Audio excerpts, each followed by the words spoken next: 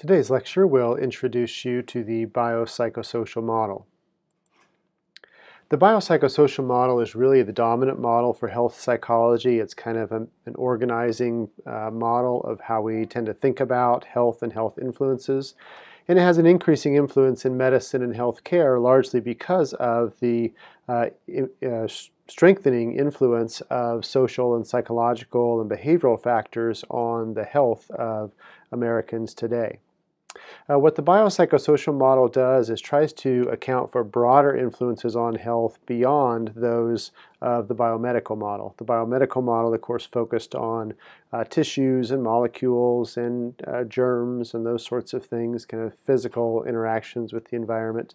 And the biopsychosocial model it includes that. It certainly doesn't say that stuff is unimportant or isn't there, but it tries to add to some additional information that helps us better understand and perhaps intervene with health problems.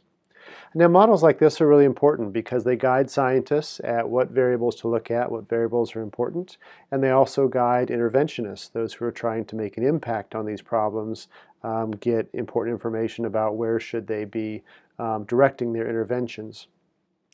Now, the historical roots of the biopsychosocial model go back many decades, perhaps even a few centuries, but most attribute the introduction of the modern biopsychosocial model to an important article by George Engel, published in the late 1970s, 1977.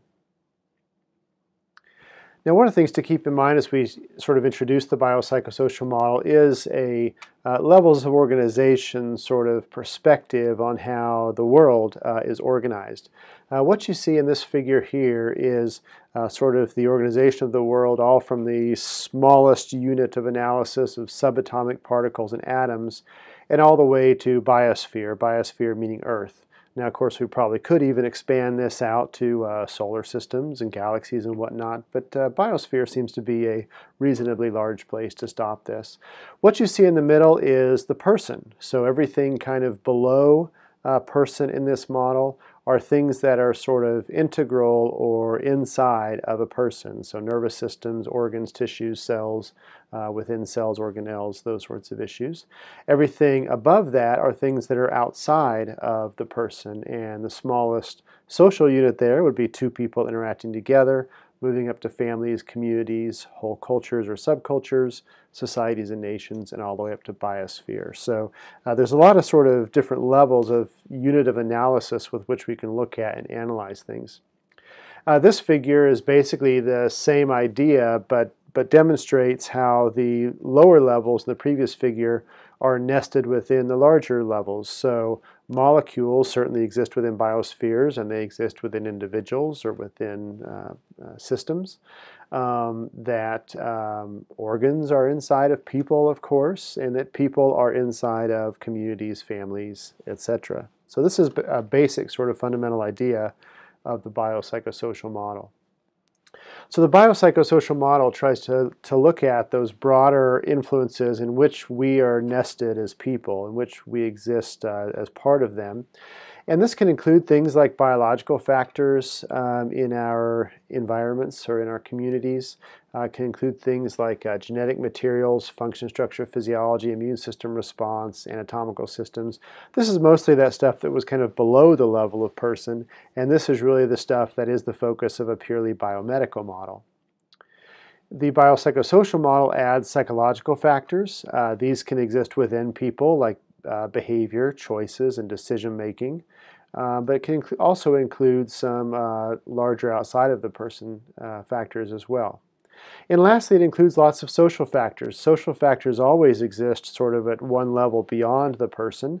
Include relationships, the presence of social support, families, communities, physical environments, the availability of resources in that environment, and can include demographic factors such as socioeconomic status, or SES, gender, ethnicity, race, age, disability, and on and on. Now, one of the things that makes understanding health from a biopsychosocial perspective so challenging is that it's super complex, of course. There aren't straight lines from one thing to another typically. We often are interested and we like to talk about what we call main effects of various factors. And if that were all that we had, the biopsychosocial model would be difficult enough. Main effects are things like A goes to C. So we might say things like the A might be the amount of saturated fat one eats in their diet leads to C, heart disease.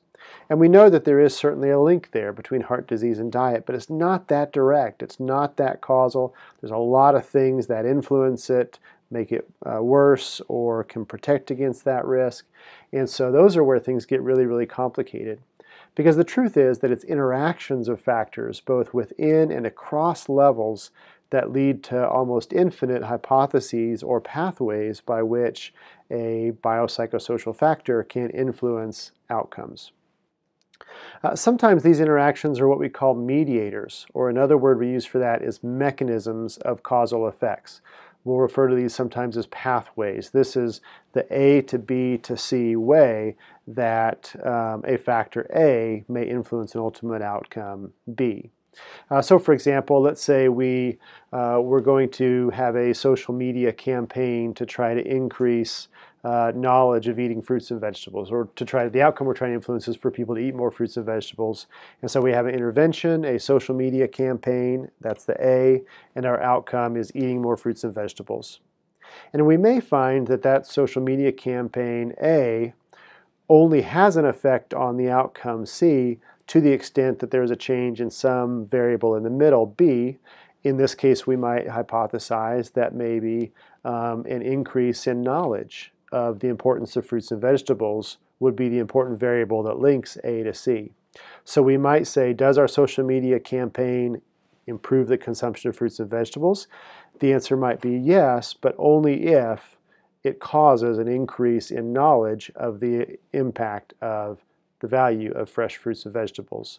So that change in knowledge would be what we call a mediating variable or a mediator. It's the mechanism through which the intervention has its effects.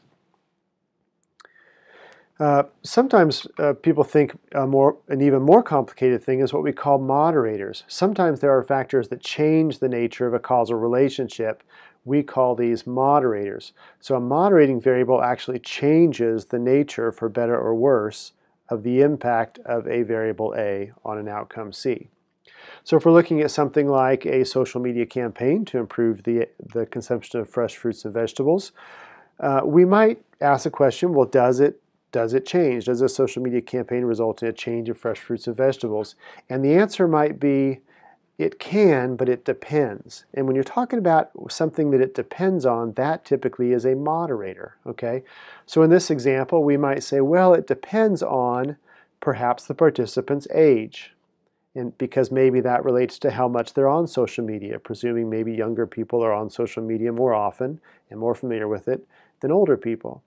So we might say that a social media campaign that is designed to increase the consumption of fresh fruits and vegetables is effective, but only for younger people.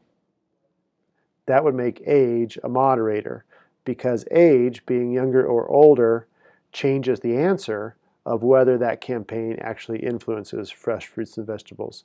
I hope that makes sense. So mediators are mechanisms, moderators change or moderate the influence of one variable on another.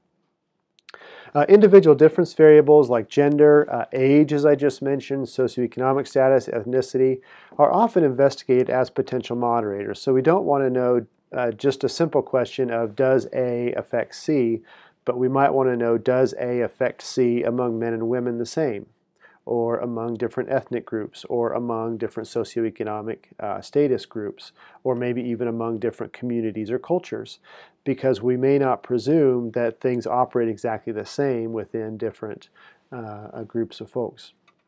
Much of what we talk about throughout the course will highlight these relationships. This is important language to know about because we will be using it as we go out throughout the course of how different things moderate or mediate different outcomes. Last slide I want to show you here is just to give you an example of how this can be super complicated. This figure here is from an article by a well-known alcohol scientist named Ken Scher at the University of Missouri. I believe this was published in the early 2000s. This showed all the different ways in which a family history of alcoholism, that factor you see on the left side of the figure, can result in pathological alcohol involvement for an adolescent. Okay, so we know that does a family history of alcoholism result in more problematic alcohol use among kids with that family history? Yes, we know that's true. But we might want to know why. How does that happen? How developmentally does that happen? How does that unfold? What are the various factors at play that make that happen? Well, this figure with all those variables in the middle are the various mediators and moderators, different things that had been studied up to that time of how that could take place. And then the arrows that are shown in the picture illustrate whether something is potentially a mediator. Those are the things that are in solid lines, or perhaps they're mediating influences, things that are in dotted lines. One of the things that I think is fun to do with this figure is to go through this figure and try to tell stories of how somebody might go from having a family history of alcoholism to being pathologically involved with misusing alcohol as an adolescent. Let me just try to take a couple of stories of how that might happen. So if you look at the top, you see parenting behavior. Well, we might presume that a family history of alcoholism might result in differences in parenting behavior. We might see less of what we call supervision among families where alcoholism is present versus families where it is not. So a family history of alcoholism may work through changing parenting behavior. Well, that parenting behavior then may, if you see the dotted line that goes across the top and down all the way to the right, you see that line between emotional distress and pathological involvement. We know that adolescents who have lots of emotional distress, they experience lots of depression and anxiety, are prone to pathological alcohol involvement. But that tends to be worse among kids who are not exposed to ideal parenting strategies. So you see that dotted line from parenting behavior comes over and moderates that relationship between emotional distress and pathological involvement. So if you have a kid who's prone to emotional distress and also has parents who demonstrate less than ideal parenting supervision and those sorts of issues, they're the ones that are at greater risk to go into pathological alcohol involvement. Looking at another path kind of across the middle of the figure there, we know that a family history of alcoholism may result in more life stress. So you see a direct solid line there. Family history of alcoholism leads to more life stress in those kids because their home environments tend to be more unpredictable. There may be more violence. They may be exposed to trauma. So we know there's more life stress. We know that that life stress can result in emotional distress. So some kids are going to respond to that with depression and anxiety and those sorts of things, and that emotional distress may lead to alcohol use. But you also notice there's a dotted line that comes from temperament and personality to that solid line between life stress and emotional distress, right in the middle of the figure. What that's saying is that the personality or temperament of the adolescent, him or herself, sort of changes that relationship between life stress and emotional distress. Some kids are going to have a personality that may be a buffer. Maybe they're just more calm, they're more resilient, and so when they experience life stress, they don't tend to result in as much depression and anxiety. Temperament or personality may be a protective factor for that particular pathway. So I hope that makes some sense. You can sort of pause the video and just sort of go through and think of all the different ways that a family history of alcoholism can result in pathological involvement. And this is just one example. You know, we can draw this between all sorts of things of, let's say we had gender and heart disease as the beginning and the end. Let's say we had a low SES and cancer outcomes. You could draw all kinds of different factors and pathways that go through this. Again, in this figure, the solid lines are mediators or the pathways through which it happens. That's how the story happens. Dotted lines or mediators are the risk or protective factors that may make something worse or better and change the outcome over time.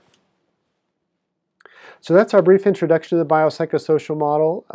We'll be returning to this model over and over throughout the class because, like I say, this is the main organizing model for the entire field of health psychology.